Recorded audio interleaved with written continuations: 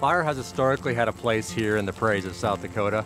These fires encourage the growth of native grasses and forbs and keep our grassland ecosystems healthy. With urbanization and the encroachment of agriculture into South Dakota, natural occurring fires have become less frequent on the prairie, affecting its ecology. Because of this, both public and private land managers have been writing burn plans and utilizing controlled fires or prescribed burns to be able to mimic the normal ecological processes.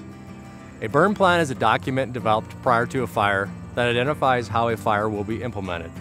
It includes things such as funding, equipment, staffing needs, maps, weather parameters, fuel types, fuel moisture, topography, firing methods to be used, smoke management, contingency plans, emergency contacts, public and personal safety measures, and many more specific details for a fire to be conducted safely. All these details are discussed during a pre-burn briefing on-site. Apart from creating a burn plan, a burn boss and other certified staff are needed. Specialized clothes and gear are also required. These items help ensure the safety of staff and other personnel on site. With a prescribed burn, we are trying to reach specific goals and objectives for the grassland. However, conducting the burn in a safe and controlled way is priority. There are three key pieces that we monitor that influence fire behavior. These are weather, topography, and fuel. These three components are evaluated for each burn unit. Safe parameters are set in a burn plan prior to a prescribed burn. So what is the reason we burn here in the Southeast?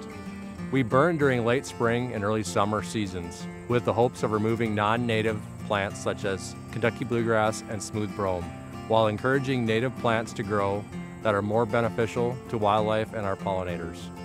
Here at the South Dakota Game Fish and Parks Outdoor Campus in Sioux Falls, we are going to burn a plot of land to encourage native warm season grasses such as big bluestem, little bluestem, Indian grass, and other native flowering forbs.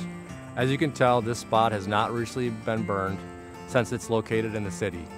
Similarly, we burn on game production areas to encourage these same native plant species and keep habitat healthy and productive for wildlife. The results of a burn speak for themselves.